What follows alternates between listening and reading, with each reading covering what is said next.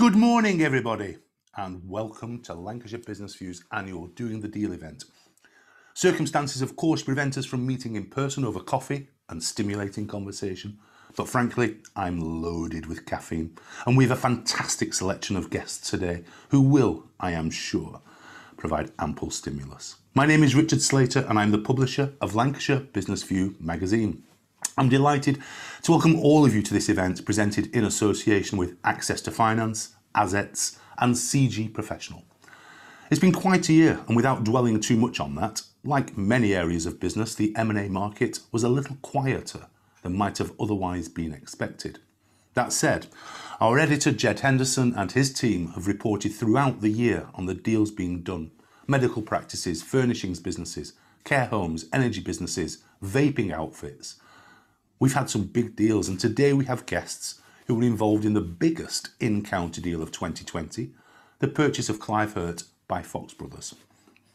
And you can't have missed the continuing surge of Blackburn-based Euro garages with its acquisitions in Europe, Australia and the USA.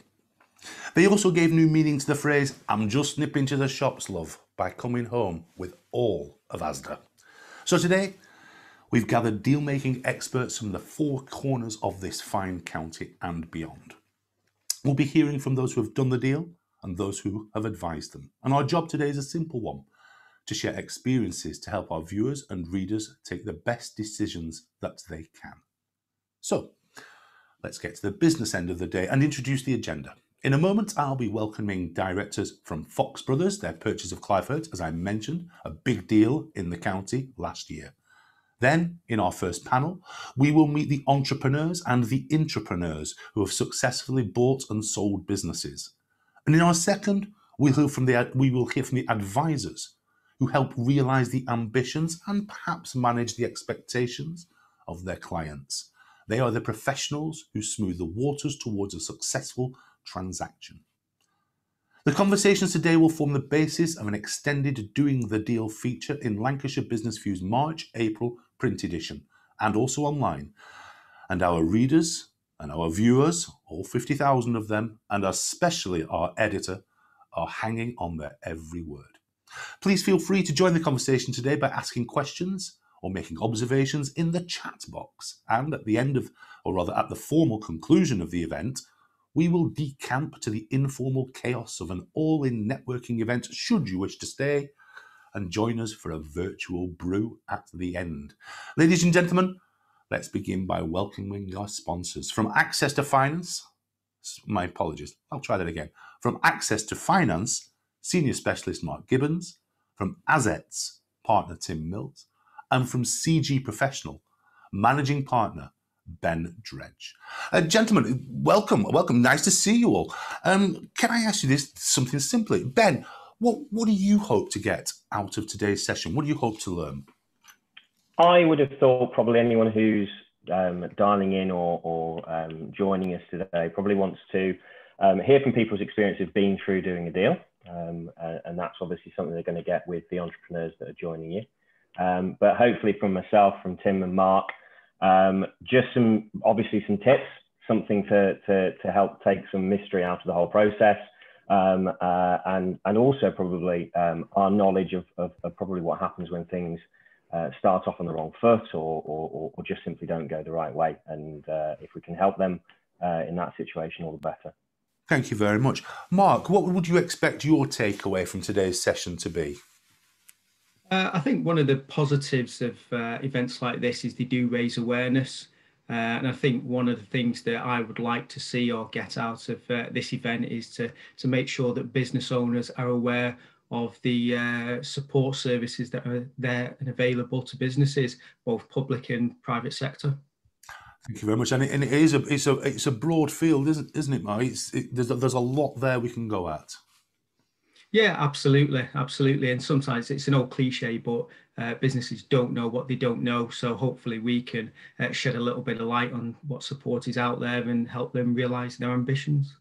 Thank you. And Tim, you've got a huge amount of experience in this field, and I wonder what would you like to know? Are there things you learn on a day-to-day basis when you're working on these kinds of projects? Do you continue to develop?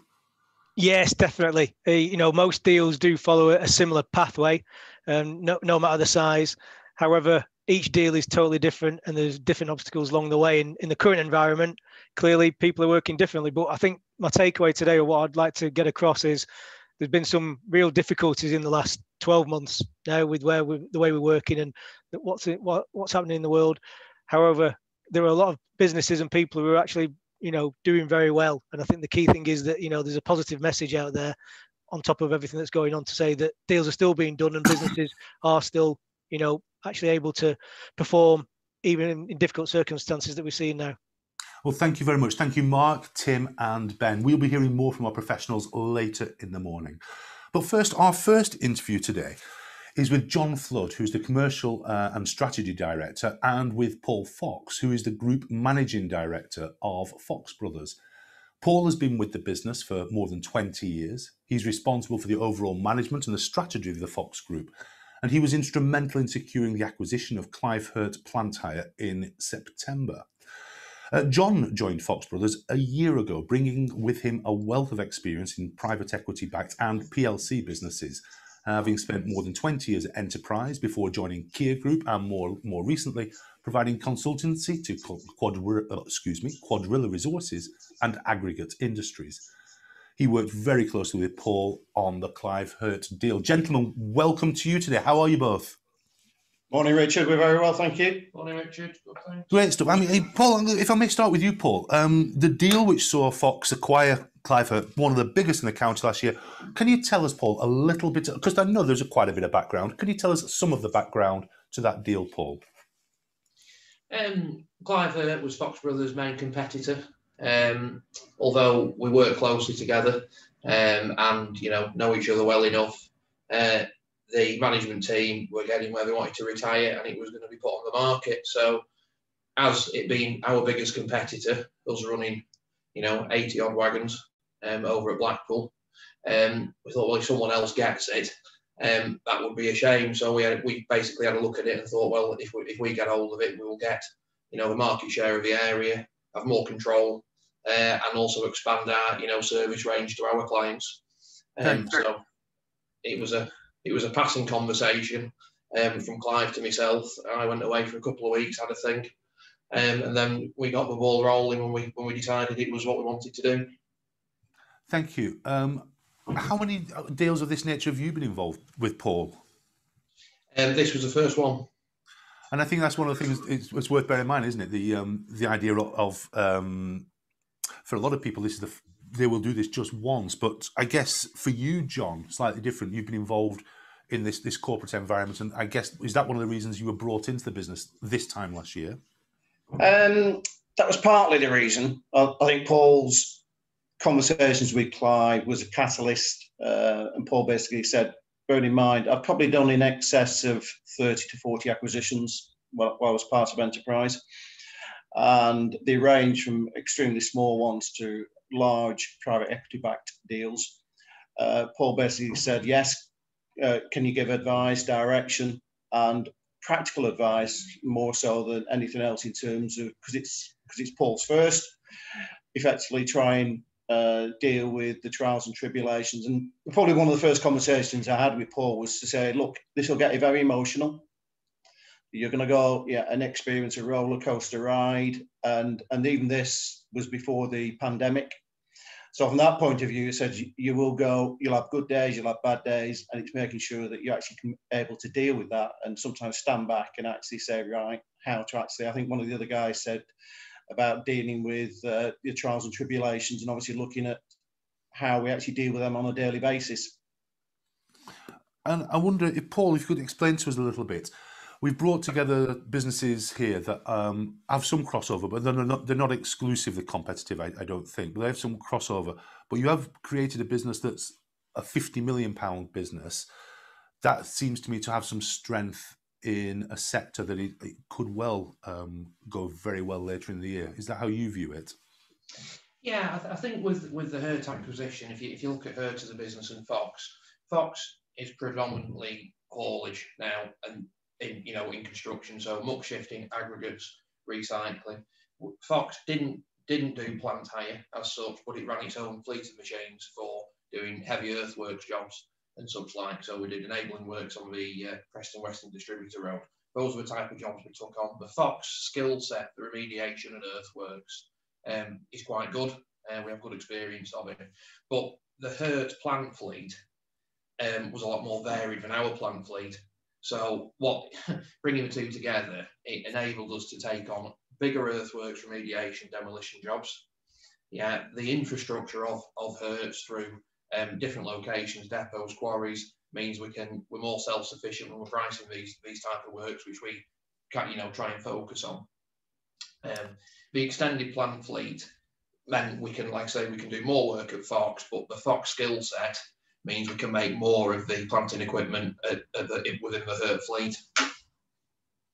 Thank you, John.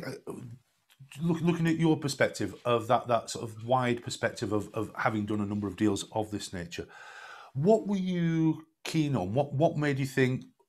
Let's put it this way: what did you feel were the benefits to both businesses in this conversation?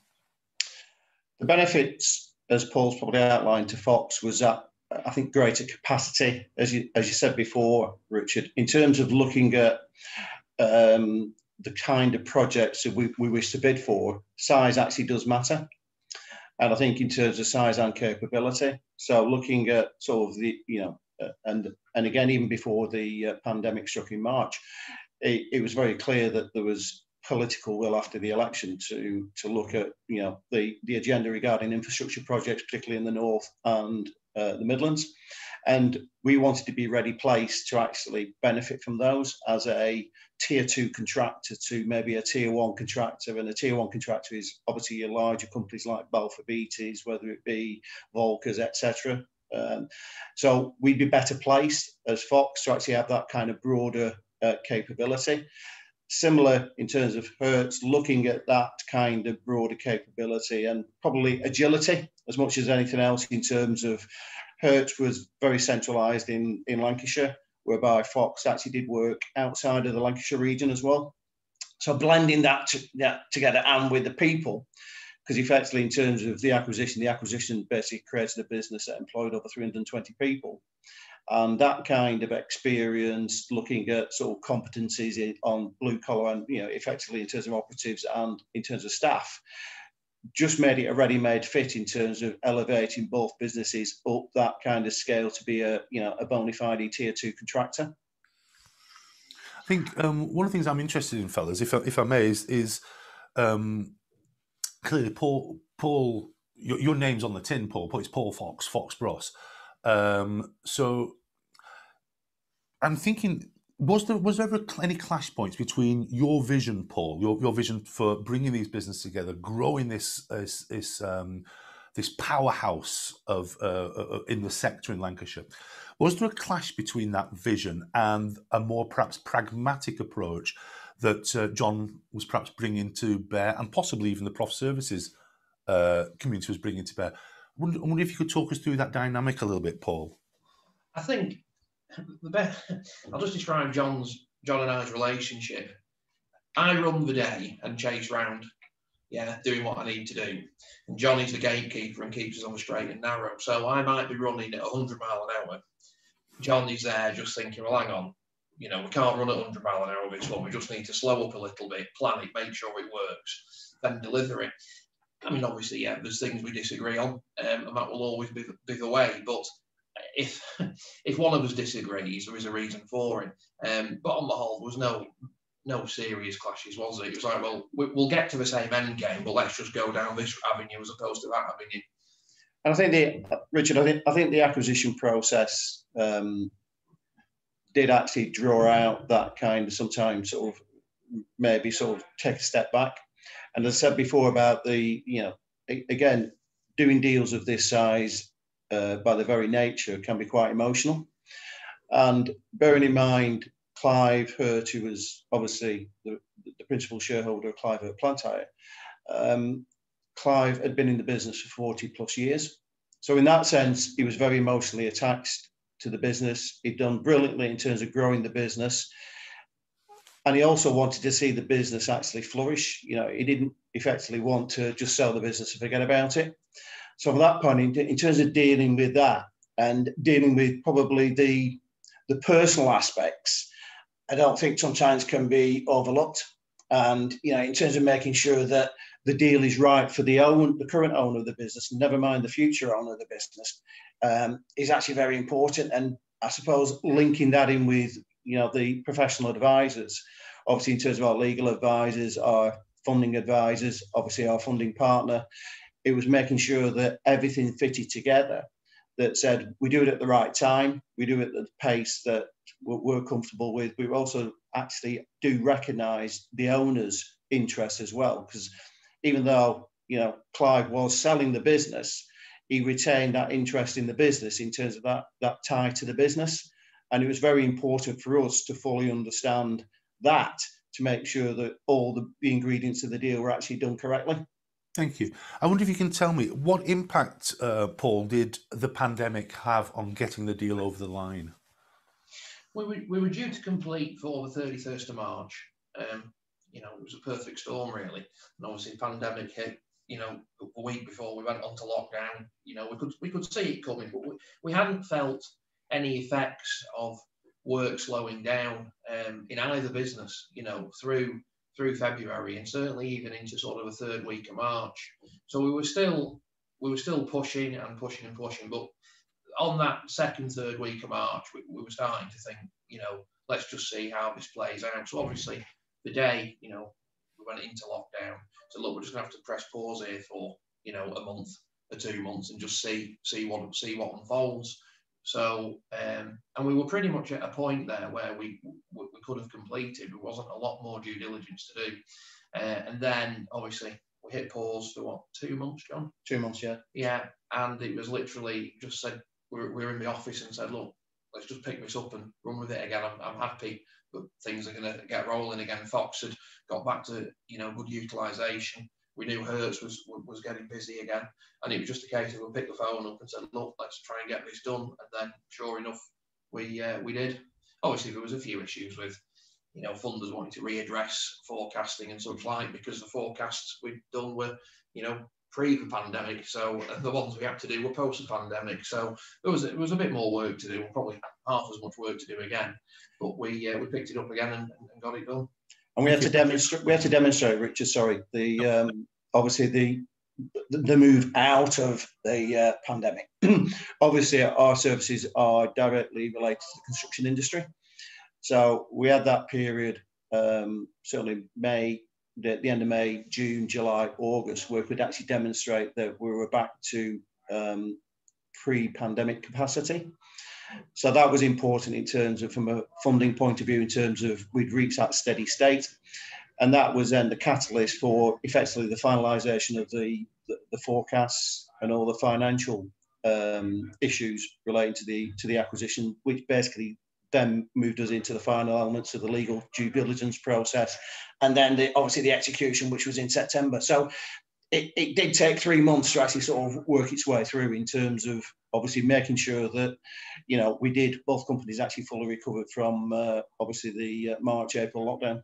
So it was effectively 5 or 6 months behind the schedule, and I guess we'll take that, will we? That wasn't so bad. Yeah. No, we were comfortable with that. All parties understood it. So from that point of view, all parties could see that everyone was willing to actually, you know, expedite the deal as quickly as possible, but they understood that there were constraints, and those constraints had to be managed through, which we did through, you know, June, July, and August. Thanks very much, and thank you, John Jones, for sending us a question which took us to that point. But I have another question as well from our audience, fellas. This is from Paul Ainscough, who will be joining us shortly. Paul would like to know, how did you put the finance together for this deal? Our funding partner is Close Brothers. So in terms of, we had a pre-existing relationship with Close Brothers, and effectively effected that in February of 2020. We then obviously sort of finalised the deal in terms of how the structure of the deal was based on primarily asset finance. So from that point of view, in terms of looking at effectively assets plus goodwill. So we valued the assets, we looked at the past performance of the business. We looked at the future forecasting performance of the business, and effectively, obviously in terms of consideration, we calculated it from effectively those two elements. Thank you very much, and to both of you. And if I can start, please, with John on this one. What did you, again, you've been through a number of these processes, but what did you learn by going through this process with Paul? What was you learning from this one? There's many hours in the day, Richard. Utilise every minute. And whether it be at 10 o'clock at night or 2 o'clock in the morning, utilise it. I think one of the key things with this was balance, because obviously we still had a business to run, and making sure that we had a business to run and actually, manage an acquisition at the same time was challenging, but we did it. And we did it because, again, actually utilising time and making sure that through the power of, we didn't have much face-to-face contact. We had to do everything over Zoom or Teams. And again, learning from that. I think one of the key elements to really learn, and it really sort of was absolutely at the forefront of this, was understanding the business owner that is selling. Yes.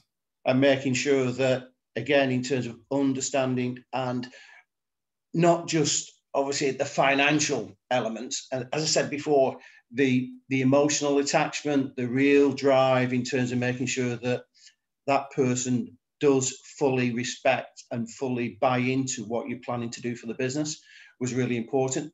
I think the selection of advisors and making sure that the advisors are bought in. Our legal advisors were great, from that point of view. But I think sometimes you can actually rely on the advisors too much, and actually dealing with either the owner or maybe the owner's right-hand person is actually critical to make sure that effectively, I think Paul used the terminology previously when we had discussions, oil in the wheels. And it's actually a good term to actually explain it, that you've got to actually make sure that if you're on a tight timeline, if you want to use the best use of your time, you want to make sure that you're actually speaking to the right people at the right time with the right questions, and you get the right answers at the right time.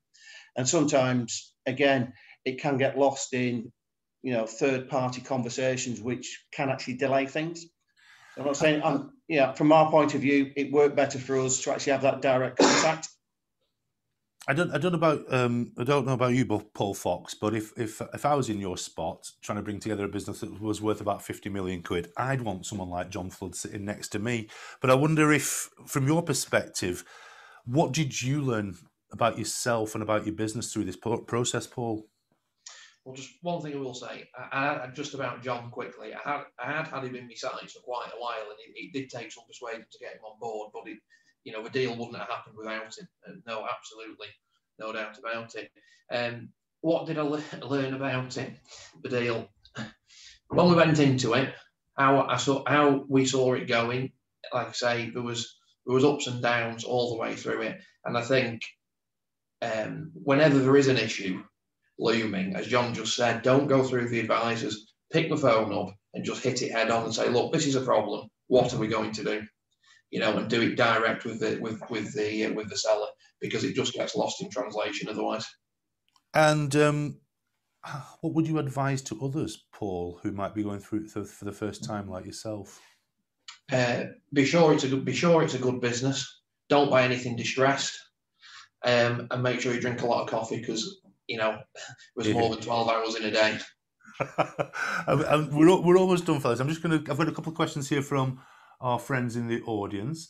This is from Rick Patterson at Wesley Consulting. Rick asks, did you have to make any big adjustments within Fox Brothers to help with the integration? And in particular, Rick is asking about people, processes, and governance. Did you have to make adjustments to people, processes, and governance to make it a worthy project? I think the way Fox Brothers is run, it's a very analytical business. There is reports and reports for everything. And we probably didn't realise just how organised we did have it until we started spending more time on the deal. So although I'm still very involved, and John is with the day-to-day and strategy of Fox Brothers, the actual team we've got there is very strong. We know what has to be done. So as long as that information flows to us, we're fine. Now, we probably didn't realise just how good, those systems and that setup was until we did the deal. If it hadn't have been as it was and set up like it is with the reports and the systems, we would have had to make some changes before we sort of stepped over here to be involved and not spend as much time running that, but doing the deal. Understood. Just moving along with this, Azim Khan asks from Gemini. Azim asks, why this business and why not another business? And I think there are some straightforward answers to that. Perhaps you'd like to share with us. Why this business? Obviously, as Paul said before, strong competitor. There was obviously an historical connection in terms of obviously those kind of business developing at the same time.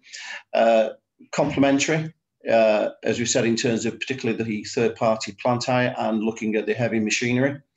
And effectively, that kind of strong Lancashire base. We always, again, we've both got strong links to Lancashire. We could see that bringing those two Lancashire businesses together and developing this £15 million business, both in Lancashire and outside the Lancashire area, gave us great opportunities for expansion. And those kind of sort of opportunities for expansion are already here and now, in terms of, again, allowing us access to different levels of clients. So in that sense, you sort of look at it and, it's a strong local business, but it's got certainly beyond Lancashire reach. And that's what we wanted. Thank you very much. And finally, gentlemen, this question is from Kenny Stevenson at Blackpool Skip Hire. Kenny wants to know, have you plans to open more depots? Yeah, we're currently setting one up in Cumbria, Carlisle. We've got a depot there. We'll be up and operational 1st of March. We've got machines, wagons ordered to head up there. So we're just going through the legals now with the land and such like, and operator's license. We also have a depot in Anglesey, which we're looking to expand and make more of. We have a modest planned fleet, tip fleet down there, and also we are going to be looking around the Midlands, as we currently do a lot of work around there now. So we're travelling 30 wagons down there. Yeah, this is really exciting. A growth story comes off the back of it, gentlemen. Thank you ever so much for your time. If I can just 6 words that have really stuck with me as a part through that conversation. One is, don't forget the emotional impact. I think that's fair. The second one is communication is vital, and I think that covers all directions, outside the business, inside the business, with your advisors and with your close advisors. Get your systems in order. And I think that's quite interesting, Paul. You're saying that your systems were much better than you thought they were, which is I think quite interesting. Do your homework, and I think finally, drink coffee, work hard, and stay up late. It's been an absolute pleasure to welcome our friends here from Fox Brothers. Congratulations to you on the deal, and we wish you all the very best going forward. Thank you very much for your time. Cheers, Richard. Thank you. All the very best to you. Our next panel, in fact, our first panel, ladies and gentlemen, is coming right up. And this features business people who have done their fair share of deals as well. Would you please welcome Paul Harper, Janine Murray, Paul Ainscough, and Matt Hurst. Paul Harper, more than 25 years experience in the tourism and hospitality industry. And for the past 6, he's been the sales and marketing director for Dacious Holidays, based in Dorset, which recently acquired Great Harwood-based Robinson's Holidays. And for anybody in East Lancashire, you can't have ever had a point in your life when you haven't seen that brand driving around your streets. Janine Murray joined the Daisy Group in 2009. She is now the Mergers and Acquisitions Director at this Nelson-based business telecoms and IT giant. Janine has overseen more than 30 acquisitions. Paul Ainscough set up his first business in his early 20s. He studied to become a chartered accountant, moved into the corporate world, got fed up with the corporate world and the politics and the bureaucracy, returned to the SME sector to establish and to buy 5 small businesses, including Eden Play, a playground equipment supplier, in Ormskirk, and more businesses are planned. Now, Matt Hurst is the CEO of leading energy technology provider ESG, which has over 500 staff and operations in North America, Japan, and the UK. He masterminded the 2014 MBO of Utili Group Brackets, a brand which was retired on January the 1st this year, close brackets, backed by the private equity firm North Edge Capital. Utili Group was acquired by Axel KKR, backed ESG in 2017. Then Matt assumed a position on the ESG board, continued to run the UK operation of Utili Group, now rebranded as ESG, before becoming global CEO of the ESG Group in July 2020. Ladies and gentlemen, that is too many acronyms. Simply put, Matt is in charge at ESG. Ladies and gentlemen, welcome to our panelists. Where are we? So I wonder if I could start with this, and if I could send this to you, Paul Harper. What made you attracted by this purchase, Paul? Well, I think there was a number of aspects to this purchase. We, along with Robinson's Holidays, also bought 2 hotels within the purchase, including the Imperial Hotel in Eastbourne, which was a destination that we very much wanted, and a hotel down in Torquay as well, which is already a destination that we had a hotel in, but again gave us a different option. And then for the Robinson's brand side of things, it gave us a very good stronghold and route into the market of the Northwest, which is an area where Dacia's had sort of attempted to get into previously, but not particularly well. And you know, the Robinson's brand is very strong customer database. We know the client database is very similar to that of our Dacia's customers. So the whole thing just fit really, really well. And from our point of view, going into a new area, it's far easier to get a new coach route and new pickups in place when you've got something to start with, rather than going from scratch, really. Now, this deal, Paul, you're based on the South Coast. This deal concluded, was it September? November. So this deal concluded in November. So the work towards this deal was done through, frankly, a period where your businesses stood still. Stopped, yes. Yeah, we originally we started the conversations back in sort of January, February time. Then obviously March and the pandemic hit, and as per sort of the Fox Brothers deal, we sort of hit pause, although ours was probably paused slightly longer, until kind of July time when we were able to reopen. And then we looked again at it. We kind of broadly expected a tough winter, which I think we've all, possibly underestimated how tough it's actually been. But then we're still sort of very much of the opinion that going forward into the summer and this year and then beyond, the demand is very much going to be there. And one of the largest, or the largest operator in our market, which was Specialist Leisure Group, which owns Shearings and stuff, went into administration, so has left a very big hole in the market. So we sort of thought, well, actually, it's the opportunity, all the rationale of why we wanted to acquire the business to start with was still there. You'd possibly say acquiring 2 hotels and coach business in the middle of a worldwide pandemic when you can't operate any of them is somewhat risky. But I think we have to take a view beyond the short term, and our view and desire to expand and grow the business has still been the case, and that's why we decided to continue. I think, Paul, you'll appreciate, and I'm sure you'll agree with me, that Lancashire is the centre of the universe. Yeah, definitely. And so when we're considering that as an idea, I think we're always intrigued about why people come to our businesses and look at businesses in Lancashire, and maybe sometimes they're in distress. But no, I don't think that was the case here. You were looking at your portfolio. I wonder what impressed you about the Robinsons operation, and how much will be retained as you move forwards. So the Robinsons operation was quite different to how we operated the Dacia side of things. We, for example, didn't have a base or a garages to operate. We've got a fleet of 26 coaches, whereas the Robinsons has that base, which we will be maintaining. They will operate slightly differently because of the geographical location, and obviously the travel time from our coach routes in the Midlands down to the South Coast is far less than sort of from the Northwest and places, so that will operate differently. But I think one of the big things that struck us with the Robinsons deal was not only the brand and the knowledge and recognition of the brand, but also the passion for the brand within the company. You speak to all of the employees that we've got, that we've inherited, that we've tupied over. They're all very passionate about the brand. Many of them have been there for many, many years. And one of our fitters in the garage, his father was a fitter, and his father before him was a fitter. So, there is a huge amount of loyalty. And I think we were in a position where we purchased Robinsons. I think there was quite a lot of concern from the employees as to what would happen in the future. It was a brand that had owned previously a lot more hotels than it did at the time. It was only decreasing, and I think there was concern as to, well, actually, if the last couple of hotels are sold, well, where does that then leave the coaching firm?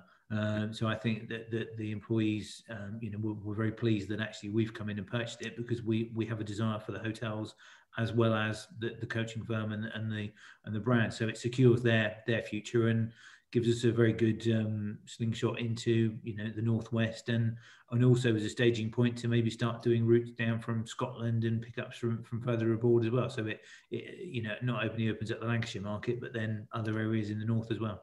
Thank you very much, Paul. And I was told last night my cousin works for Robinsons, which I didn't know. So good luck to all who's selling that happy ship.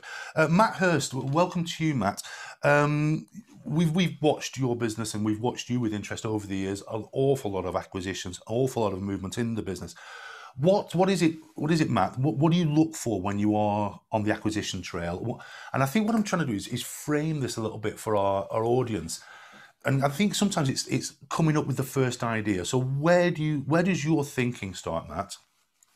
Well, we're constantly assessing businesses that we can potentially acquire, and already this year we've walked away from a couple that looked fairly good, and we got into exclusivity on.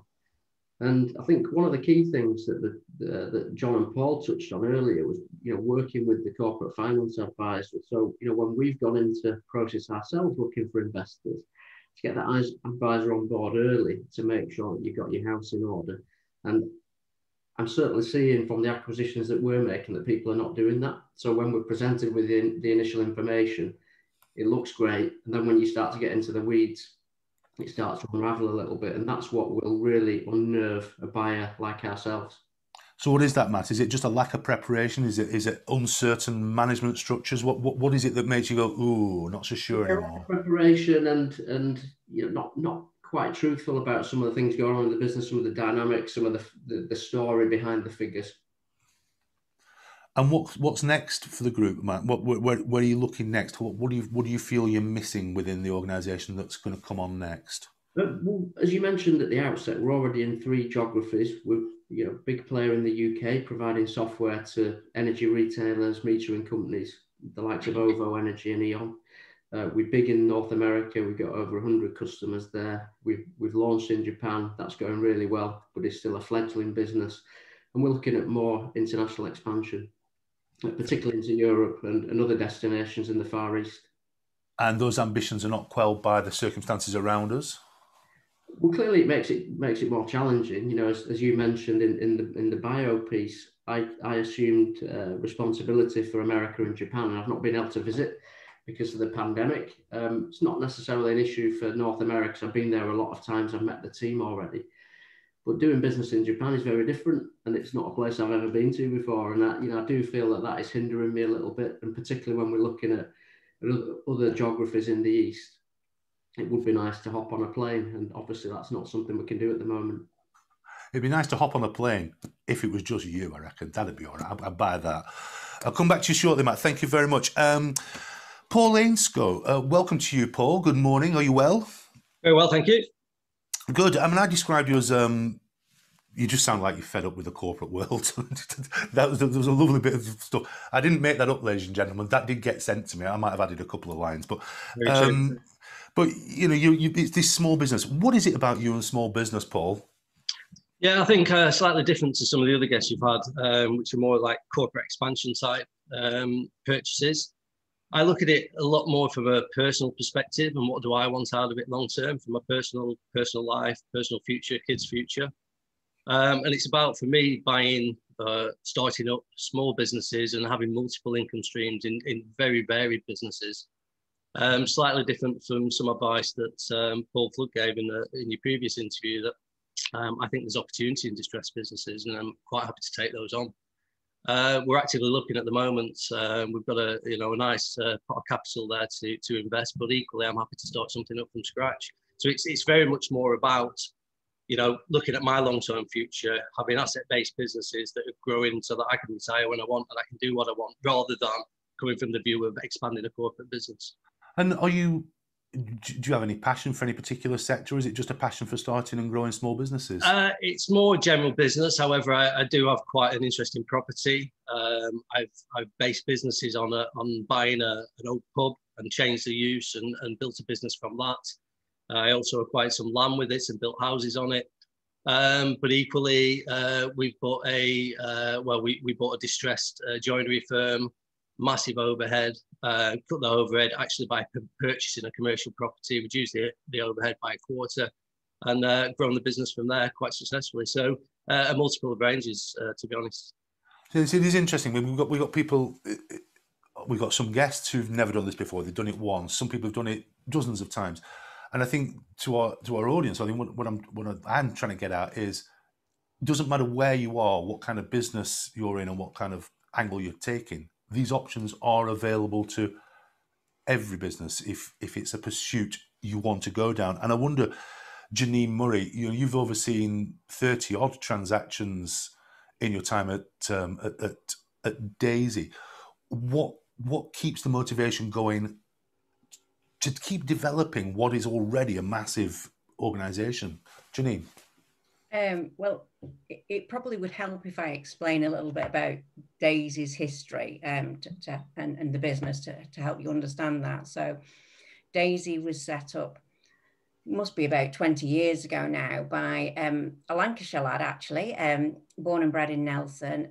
He set it up in his garage. He saw that a lot of the big telecom network operators didn't really focus on providing quality services for the small, medium-sized businesses. They wanted to deal with big clients, so the customer service side wasn't very good, and they were charging them an awful lot of money. So he saw a gap in the market whereby if he could be the intervening player, he could buy from these big, large network operators and provide that extra customer service to them, better quality service at a better price. So he did just that, and that's how Daisy set up. And he found that actually, the bigger he was, the bigger the business got, the better pricing he was able to get from his suppliers, that he was then able to pass on to his customers to a certain extent and improve his margins. So to springboard the growth of the business, it was all about acquisitions. So he would buy in the telecom sector, bring the operations, the headquarter operations, back to Nelson, and therefore cut back on a lot of the costs, achieve a lot of synergies, and carry on providing that great service to its customers. So that was Daisy's history, and Daisy has continued to evolve through acquisitions. It was very much at fixed lines and calls, which has now gone into mobiles, data, and the cloud, which is obviously the growth market, and the use of Teams and Office 365 is now part of a way of life for all of us. So that's the acquisitions are very much part of our strategy and continue to be so. So at the minute, what kinds of things are you looking at the minute? Where are you looking to bolster the business next? Well, very much in the cloud space. That's the growth market areas. We're not using our traditional phone lines and calls anywhere near as much as we used to. Offices are not in operation as much as they used to be. Yeah. So, we're very much focused on the cloud. We're wanting complementary products and services to what we're delivering, and providing that cross-sell opportunity to our customer base, so that they have the benefit of a multitude of services. They're not just buying the telephone calls and lines, it's the whole IT package that we can now provide them.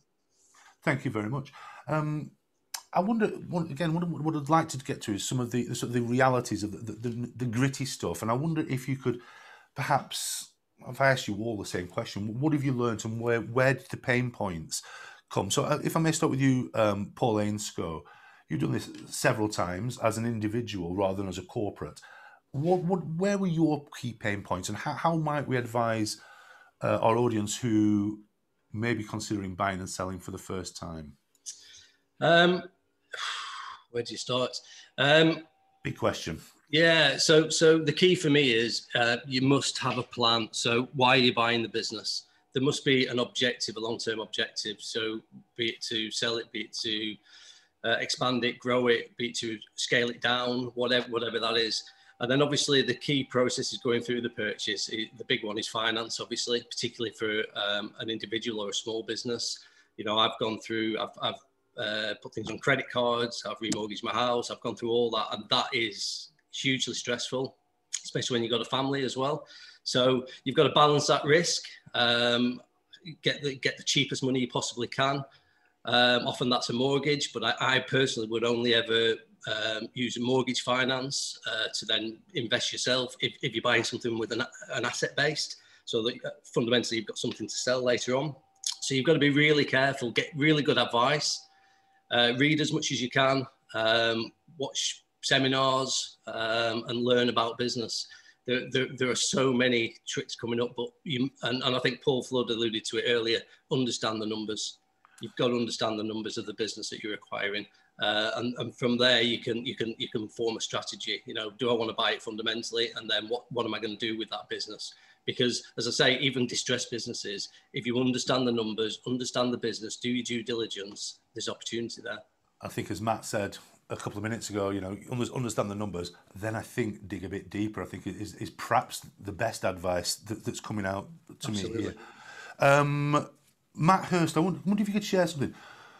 Can you share with us a mistake you've made in this field and how we might avoid a similar mistake? I think you know, I can answer the question from two ways. One is where we're looking for investment ourselves, and one is where we've made acquisitions. And I think what's probably most relevant is where we've been the ones out. You know, did a management buyout in 2014. We then sold the business to ESG in 2017. I think they're the biggest learnings for me. And you know, we spoke just then about the numbers, getting the corporate finance advisors on board. I think one of the things that's overlooked by some organisations is the people side.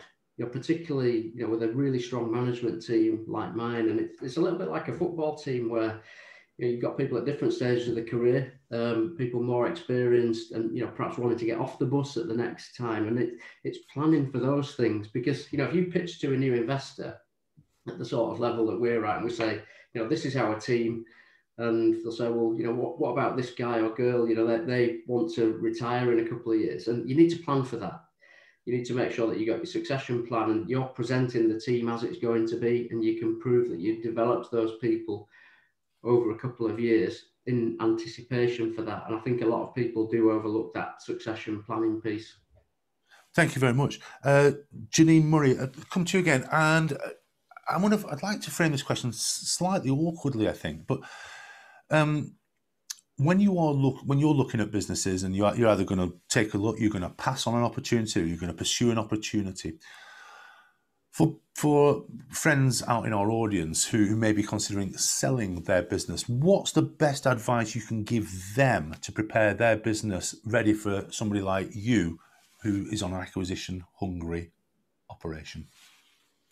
I would say, firstly, get a good advisor on board. I think this was mentioned earlier. I think an advisor who can help you plan accordingly. A disposal process is never simple and straightforward. It's a minefield. It's very complex, and the more you are prepped, the better off you will be to maximise the value of your disposal. And you know, you're going to get it's a tough process. You know, you're going to get an awful lot of questions asked of you, and you'll struggle to do your day job as well as, you running the business and keeping the value in that business, as well as answering all these questions. But something Matt said earlier, resonates in that it's also very, to me, I think you need to be truthful, you need to be realistic, and you need to be pragmatic. So if you go in and just put everything with rose-tinted glasses and just put everything that you think are the positives without being balanced, and it'll come back to bite you, because you'll go into exclusivity and we'll do due diligence, and it'll all come out in the woodwork and you'll lose the deal. Yeah. In my mind, the advisors should be saying, you obviously put it into a light that's going to be able to sell your story, but you shouldn't be afraid to be honest, because I honestly think it will come back to bite you if you're not putting it out there up front. We've got four business buyers on this panel right now. Me with you four, and I just don't think any of you are blaggable by a bunch of duff accounts. It strikes me. Why would you do that? Prepare your business, but don't blag it. It'll destroy the trust as well, though, Richard. Yeah.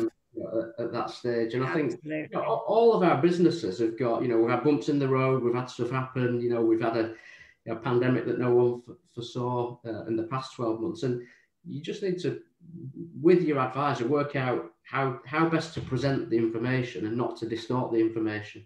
Yeah, understood.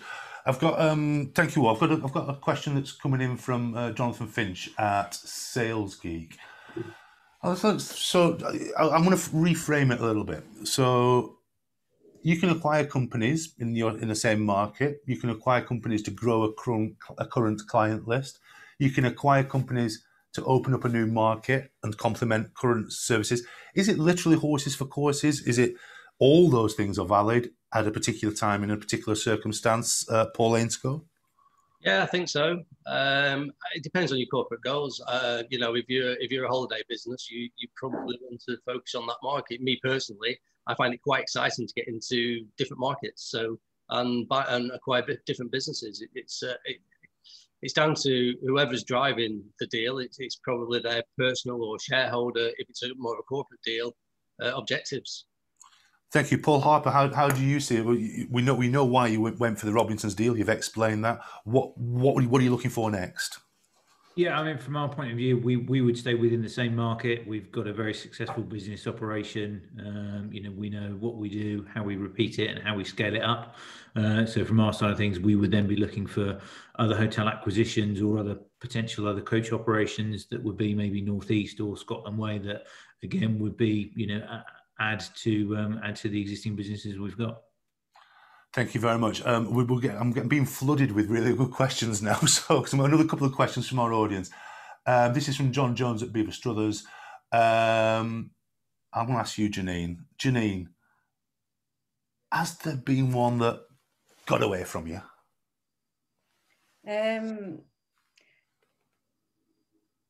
You mean one that we wanted that we never got? Yeah. There was a deal actually that we looked at in 2017 that I really liked. It was a high deal multiple, and it was bought by private equity, and it provided teams to other telecom resellers. And actually, we bought it last year. It came back on the market. It was private equity. And we got it. So, see, it escaped us for a short while, but not for long. Yeah, there's nothing gets away from Matt Riley for too long. Has anybody else got one? The one that got away. Anyone want to give us another story there? Or the one you wish you hadn't bought? That'll do. Go for that one. I'll have that one, Paul. No, not yet. Not yet. You have. You're just not going to tell us. And the last one in. This is from Ian McCullough at Begbie's. He wants us to just very briefly could consider the people side and seller apathy, the risks of a previous owner managers who disengage following completion. Matt, have you had that situation? I think the trick here is to communicate well. So if you're selling, be really clear about all of the members of the team and what they want to do. You also need the buyer of your business to be really open with you about what the future holds. You know, if you're an entrepreneurial person like Paul, you're not going to thrive if you're acquired by Daisy and you're running a small business unit within it. You need to really be open with each other and to plan for that. And, you know, what does the future look like? You know, we're very open with the people that we acquire, that will integrate them quickly. It'll become part of ESG. And, you know, we want those owners to stick around. And sometimes they don't want to. And we plan for that and we work with them on that. But if they're not open with you or you're not open with them about the future, I think that's when the problems start. Thank you. Ladies and gentlemen, this has been fascinating. And, you know, we could go on all day, but I promised you that we'd finish in about not all day. Ladies and gentlemen, would you please join us for a virtual round of applause and thank Paul Harper, Janine Murray, Paul Ainscough and Matt Hurst. Thank you all for your time. Now we're moving into, we're moving into the second panel now. And this is where I would like you to meet the deal makers, the rainmakers, the professionals who steer a course to the transaction. And with that in mind, would you please welcome Mark Gibbons, Tim Mills, and back to see us again, all three of them, Ben Dredge. Now, Mark Gibbons is the lead for the Access to Finance service in Lancashire, which provides fully funded support to businesses seeking to grow and seeking to raise finance. Tim Mills is partner in the corporate finance team at Assets, Business Advisors and Accountants. He advises on acquisitions, on disposals, exit planning and succession. He also works with MBO teams on structuring and negotiating deals and introducing funders for each deal. Ben Dredge is managing partner at CG Professional, the corporate law specialist. He advises private companies, investors, owner-managed businesses and management teams on acquisitions and disposals, restructuring, reorganisations, joint ventures, shareholder agreements, investments and private equity. Ladies and gentlemen, would you please welcome our friends from the professional services? And let me start with you, Tim Mills. Tim, where do you start when a client says, I want to buy or I want to sell? Where do you start? It's probably echoing some of the comments that have been made previously, Richard, in regards to just finding out what is the purpose of a potential acquisition or buying something, you know, and is there a mix of, you know, strong businesses that are the targets, so, you know, corporates or mid-corporates that we deal a lot with in regards to being targets, or a bit like Paul Ainscough was saying that, you know, he'd be happy to look at something a little bit more stressed. So, and what they're actually aiming to do is bolt on something or add to something that they possibly haven't got. So we always find out and spend some time with our clients to discuss what is it that you're actually looking for, because often they'll come with a target in mind, but having had time to sit down and chat about what they're actually looking for, not just in this transaction that they might be looking at, but, you know, 5-10 years in advance, it might be that target isn't necessarily the best one. You know, we can help them look at alternatives. When you go through this process, I presume, you know, as a buyer, you wanted to add value to the organisation or the business that you're buying. So you've got to add value to generate value. I wonder how we could look at this, Mark. When it comes to adding value, you've got that finance piece that comes in to support businesses. How does that work? I think it was mentioned a little bit earlier on that one of the key things to making a transaction work is having the appropriate finance in place. And my sort of general view is that there's a number of different components that normally come into play. So with a target business, for example, you might be looking at leveraging some of the assets within there.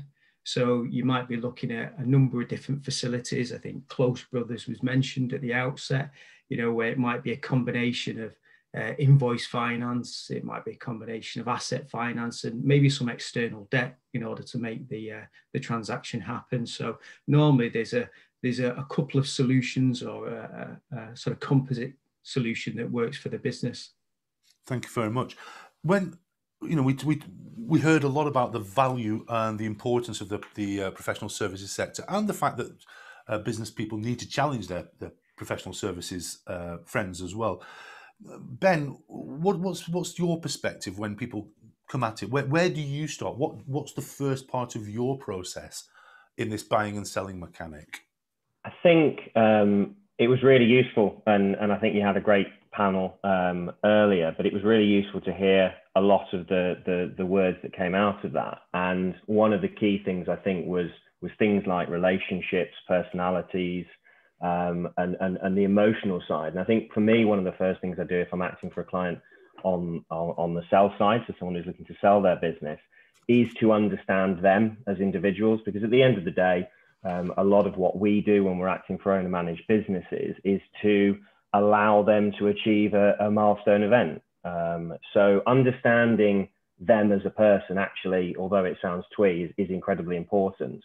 It can give you a heads up as to what things might become emotive or sensitive further down the process of a transaction.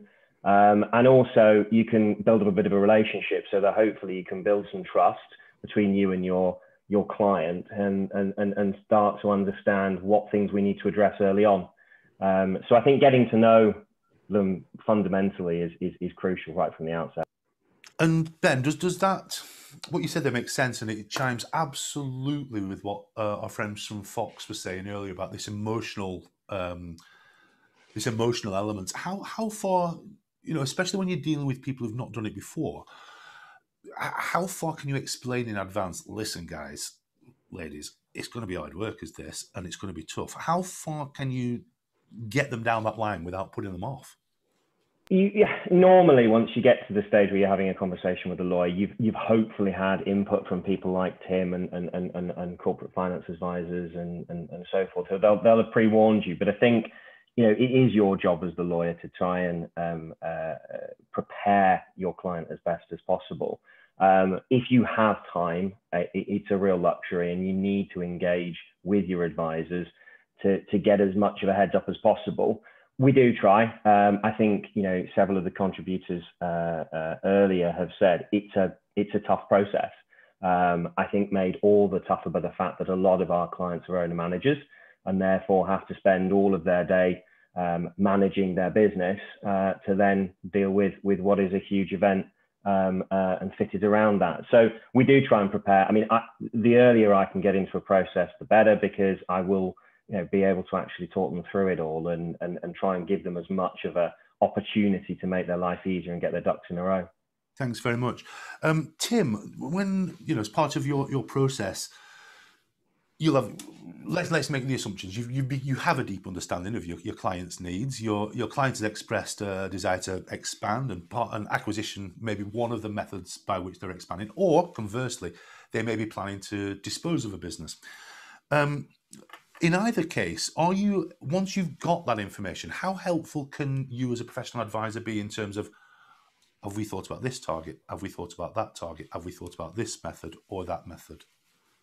Yeah, I mean, that's a big part of our role with clients. And if we take, because they are slightly two different, obviously two extremes, so acquisitions and disposals. So if we take, if your first point is acquisitions, then it is really understanding, almost a bit of the, understand the background to the business. Where did it come from? Is it a business that's been built, and grown organically, or has it had bolt-on acquisitions? Because if it has, then that will help, because they'll have the experience of having done it, depending on what those were and what the size were.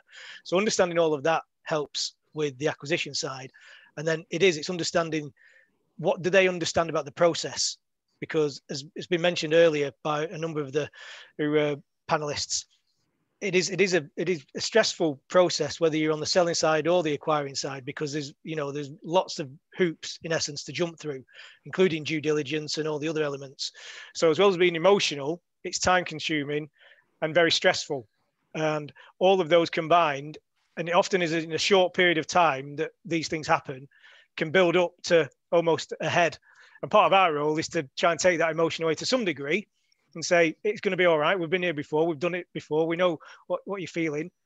But also you're part of that kind of roller coaster ride with them. So you've got to have that empathy to say, yeah, we understand what you're going through, but trust us. That's why we're here. We're here to help. And that helps on both sides. Disposals are a little bit more emotional, because often the businesses have people who've worked in them for years and years. And so making sure that a deal structure is right to allow the sellers to think that we're not just disappearing, we might stay around for a period of time, which is often what's required by acquirers, just helps that soften the blow to the emotional side of deals. Never mind the pounds and the pence, there's people involved. With that in mind, let's move on to the pounds and pence. That's a segue of the highest order, ladies and gentlemen, please. Mark, your job is to provide the money options, or one of your jobs is to provide the money options to businesses in Lancashire, seeking to do a variety of things, but acquisitions is one of them. How do I persuade you? How do I persuade you, Mark, to back me?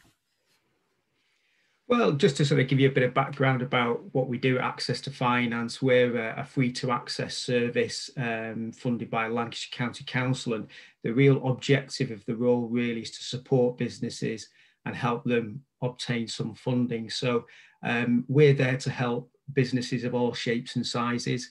The question of convincing is mainly around the lenders or investors themselves. So part of the process for us really is to make businesses investment ready. So that's a key component to what we do. Then the other half of the role really is, once we've positioned it, we've shaped it, is to take it to lenders or investors. And I think this is the area where it can be a bit of a minefield, and there's so many different funding options out there at the moment. As an owner-managed business, they haven't really got the time to sort of wade through all the particular options. So that's a sort of massive USP, I feel, in what we do for our clients. Can I just hold you 1 second, Mark? Can I just ask you one thing? You used a phrase there, and I'm aware of the phrase, but I wonder if we can just explain what investment ready means. Yeah, well, investment readiness really means getting the business in a shape where you can actually take it to a lender investor. So in part, that will be looking at and interrogating the financials. It will be preparing a business plan with cash as well. So it's having that sort of complete picture that when a lender or investor is having a look at it, they've got a real good feel for the business itself. And these transactions, whether it's a straightforward lend or you're supporting a transaction, a lot of the key elements is around the information flow and the accuracy of that information. So when the panelists have talked about things popping up out of the woodwork, if these are dealt with earlier on during this investment readiness process, it can make the whole process a lot smoother and that little bit quicker. But it's all about the prep. This is what I'm hearing. This is all about the prep. And Ben, I appreciate you say you come in a little bit later on this. But in terms of the prep, what's your biggest contribution at this point in the process of that final preparation stages? I think as a lawyer, when you're going through this process, there's often a process where you sit down, look your client in the eye and ask them the question, is there anything we need to tell the other side, we need to disclose? And really you want the answer to be no, I've told you everything, because at that stage it's often too late. I mean, some of the contributors early talked about trust being absolutely key from the buyer's perspective. You don't want the buyer to find something out themselves, and you certainly don't want them to find out something in the dying breath of a transaction. So as I mentioned earlier, having a relationship with your client so that you can have a frank discussion, because quite often things that seem horrendous, disputes, contract issues, if you can get in there early enough, it's often about framing it, but also you can often nip it in the bud and solve a problem before it becomes one. And again, so let's put. I'm keen to push this idea of preparation. So if you look at it from let's try and flip the question to a sort of more doomsday scenario. Tim, what activity, what piece of disclosure, what are the kinds of things that bring deal processes crashing? Probably lack I'm of literally trying to think, yeah. I'm trying to think, if this was me, what I'm asking for advice, what do I absolutely not need to mess up? Yeah, and this will be, as Ben just touched on, really, it's lack of preparation. So what you don't want is, particularly if you're an acquirer, is looking at a business where you've been provided with information and there's a gap, and you keep asking for the information, it doesn't appear, and all of a sudden the alarm bells start ringing, and at some point the information lands, and it's not always doom and gloom, but to some degree you're right. It's kind of, well, the reason it wasn't there and wasn't available is because clearly something wasn't right. But that shouldn't, on the seller side, that shouldn't happen, because, as Ben said, really getting in as early as possible to get that preparation in place can deal with kind of the doom and gloom potential issues, and if they are doom and gloom, then, as Ben said, get them out open in the beginning, because you'll find that deals will often carry on continuing. They'll just be kind of done in a different way. The structure will be changed. Earn out provisions will be put in rather than it being deferred or cash on day one to give that protection to the buyers. So there's ways that you can do it, but you need to be aware of it. You can't deal with stuff that you're not aware of. So I think, as it was touched on earlier by Janine, just be honest. Be totally honest in the whole deal structure and what you're doing, because that will get the best results. It really will. I can't help thinking that honesty will speed things up and save a bit of buggering about. I beg your pardon, everybody. I hope that's okay in Lancashire. Here's the thing. So over the course of the last year or so, things have changed. The markets have changed. Finance options are changing. We've had some, frankly, very cheap money from the government to help businesses over the last year. I'm presuming that's had an impact on the other finance houses. So I wonder if I could come to you, Mark, on this one. Tell us a little bit about, if you can, the way the finance options have changed and where businesses should look. Are we really open to very, very many ideas now in our finance options? Yeah, well, I think you've touched on it before when you're talking about the government-backed support, CL bills, C bills, and the bounce-back loans. So what that has done is made a lot of fairly cheap cash available and hopefully readily available to businesses that need it. But the sort of flip side to that is that there's a lot of debt now that sits with businesses. And whilst that may not come to fruition just yet, with extensions on repaying some of these facilities, that debt still sits on the balance sheet. So in terms of what we're doing and looking at with customers and clients who approach us is, how do they manage that going forward? Is additional debt suitable? Is it appropriate? We don't want it to sort of have businesses that are debt laden. So there is opportunities out there, and what we're finding at the moment is equity funding is quite a good option for those businesses that have got existing debt in place, but still gives them the opportunity to scale up and to grow as well. So equity funding, and if I may, Tim, I'm going to throw this out there. I don't think equity funding is desperately well understood by the owner manager community. Am I overstating it? I think it's fair. I think it's becoming more understood because I think people are becoming more finance and option savvy, if that's the right terminology to use. Yeah. And I think speaking to advisors who deal with private equity on a much more regular basis, because over the last probably 10 to 15 years, there's been a lot more private equity options available, particularly in the Northwest. Manchester, who has now got probably a larger number of private equity funds and houses than I've ever known in the North since working in corporate finance. And the people who work in those private equity funds, to a fair degree, are, and a number of them might be listening now, so this is right, is a decent, fair people. So not what SME owners might think that they are. They are there to help and build businesses. So, but you're right, Richard. I think it's probably not as understood as it should be, and I think it provides an excellent option in the current climate, because, as Mark said, there's a lot of money around. A lot of it is debt, but there's a lot of private equity funds who haven't been able to invest where they would have liked in businesses just because of the situation we've been in. Thanks very much. Now, I'm going to ask all three of you to do your Mystic Meg job and cast your eyes into those crystal balls. And I wonder if you could, let's have a little stab at where we're going next. So, what types of business do we think are going to be changing hands? What types of finance are going to be backing them? What do you reckon, gents? What types of businesses are going to be changing hands? What types of finance are we going to be relying on? Ben? I think an easy one and an obvious one is any form of SaaS business with strong recurring revenue. You just see it's constantly been a feature of last year. It will be this year even more so. That's an easy one. We have clients like that, and it's an obvious area of growth, and you'll see a hell of a lot of it. Thanks a lot. Mark, what kinds of sectors do you expect the busyness to be in, and what kind of funding balance do you expect them to be looking at? I might swerve that one ever so slightly, and I don't think it's necessarily about sectors themselves.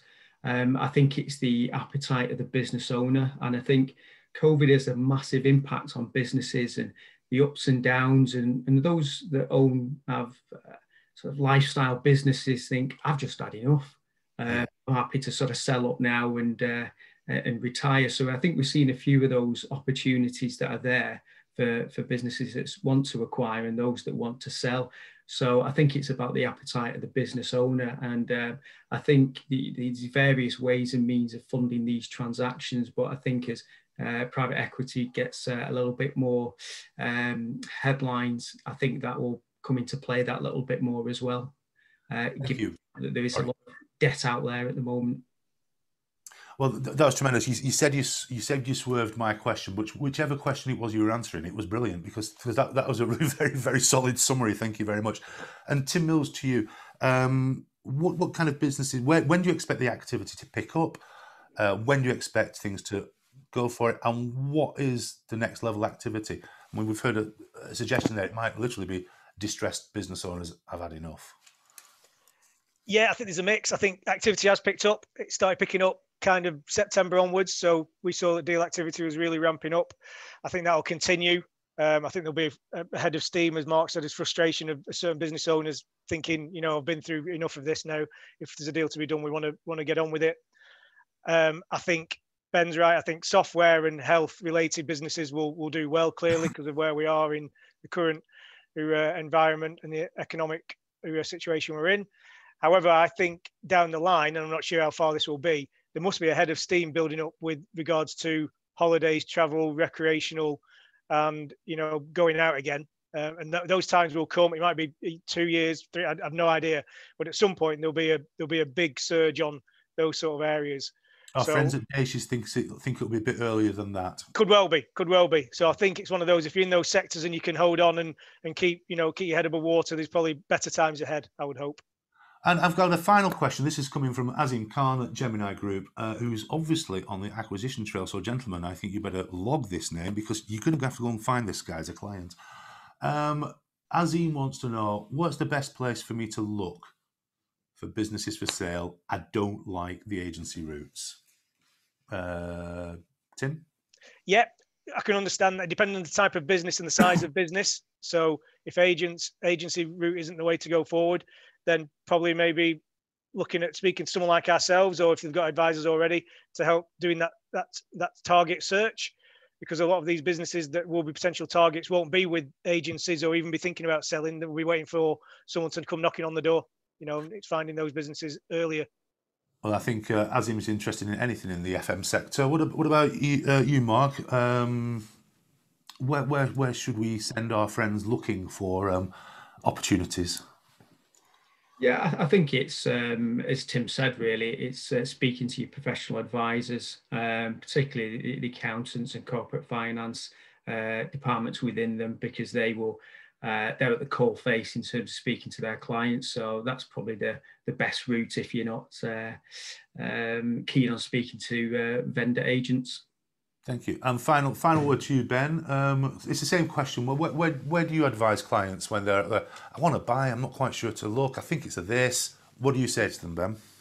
I think it very much depends on the sector, but especially in the Northwest, Lancashire, it is a very close business community. People know each other and do business with each other regularly. So if it's a specific sector, often trade bodies, and specialists in those fields know who is looking to acquire and who isn't.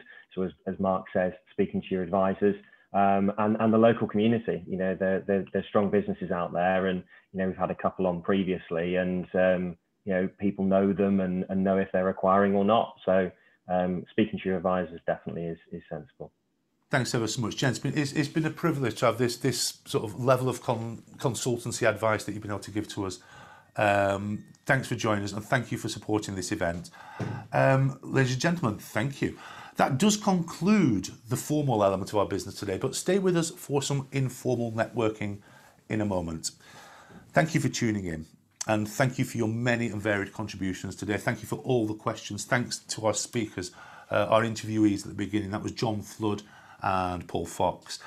Huge thanks to our panellists. I'm going to list them all in one go. Paul Harper, Janine Murray, Paul Ainscoe, Matt Hurst, Mark Gibbons, Ben Dredge and Tim Mills.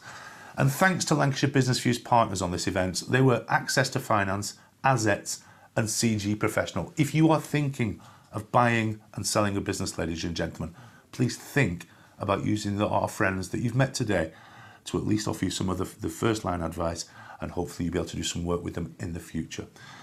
Our final thanks are to our friends here at Big Tank Productions for their televisual expertise and steering the autocue and pointing cameras at me, and also thanks to Holly back at Lancashire Business View HQ and everybody else involved in our team on that. This event will be covered extensively in the March-April issue of Lancashire Business View magazine and online, reaching our 50,000 readers and viewers. We hope that today's conversations will be the start of many more. And if you've been inspired to do your deal, tell us, because this time next year, I'd like you on one of our panels. I've been Richard Slater. If you can buy it in Lancashire, buy it in Lancashire. But for now, thank you all.